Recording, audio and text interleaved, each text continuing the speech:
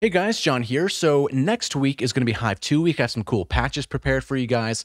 And before we jump into Hive week, I do want to kind of talk a little bit about some different skins that you can use with Hive. So this one right here obviously is the default one that we have right now. So let's actually make this a little bit bigger. Maybe let's go 110 so we can all see it a little bit better. So this is the default one that we all know and love, right? Maybe some doesn't love, I don't know. But anyway, so if we right click up here, I have installed Eclipse, and this one is from Plugmon. And now this one's kind of cool because it has the nice purple colors to it and the kind of grayish, which is kind of pleasing on the eye. But it's also a redesign of kind of where the modules sit, right?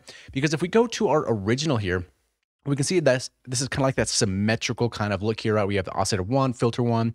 Here on the right, oscillator 2, filter 2, and the subs respectively, right? So this is cool, the symmetrical workflow. I personally like it. I think it's cool. Not everybody does, so I think that was part of the inspiration for this Eclipse one here. So you have oscillator 1, 2, and then we have our filters down over here, and then we have our envelopes for amp 1 and 2 and our mod envelopes and things like that. We have our LFOs next to each other here, and a little bit of different workflow as far as how you want to change things. And yeah, it's kind of cool. You can still scroll with your mouse wheel, which is really nice.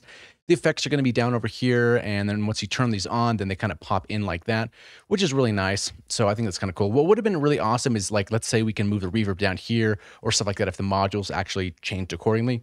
You know, it's still pretty cool. And then we have the sequencer over here. We have XY, stuff like that.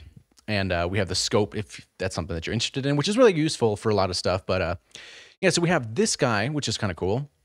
And then next we have the Ismo one, which I believe most of you guys should probably be familiar with, which this one's kind of cool. It gives kind of a similar thing where like the oscillators and the filters are next to each other.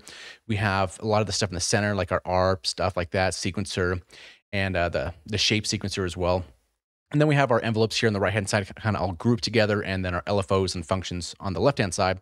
And kind of similar workflow here with the effects as the last one that we showed.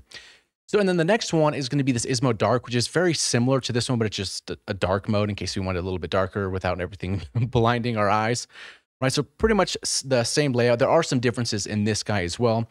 And one of the skins that I have recently downloaded, and I think it's somewhat new, has really caught my eye because I really like it. The plus side of using a different theme or skin like this is that it kind of reorientates or puts the modules in different spots. So the workflow could be improved maybe if you like it. And it takes a little bit of time to kind of get used to it. Sometimes it's nice to just have like a different skin to it, right? So it just looks a little bit different, but all the stuff is in the same spot. So that's why I like this new one called the Night Skin. So this one I believe is free, and a lot of the skins you can find on either Plugmon's website or on the official Yuhi website. Now this one is nice because it's still the same layout as the original one. It's just kind of like a dark mode, a night mode, something kind of like that, which I think is actually really cool. And I've started to kind of use this one a little bit more because it's a little bit nicer on the eyes, especially late at night. Because if you have the original one right here, it can be a little bright, especially these panels down here and the keyboard. So switching over to this guy is kind of cool. And sometimes, especially with skins, sometimes it almost feels like the synth is in a way new again, and it kind of maybe gives us a little bit of inspiration. So that's one thing I kind of wanted to share with you guys, because sometimes if you change out a skin, you can almost change up the workflow a little bit, right?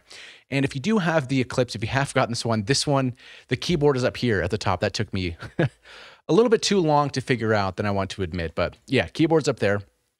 But long story short, if you're interested in any of these kind of skins here, check out Plugmon's site and then check out the official Yuhi ones. I'll put the links in the description if you guys want to use some of these. But yeah, the night skin is actually really, really cool.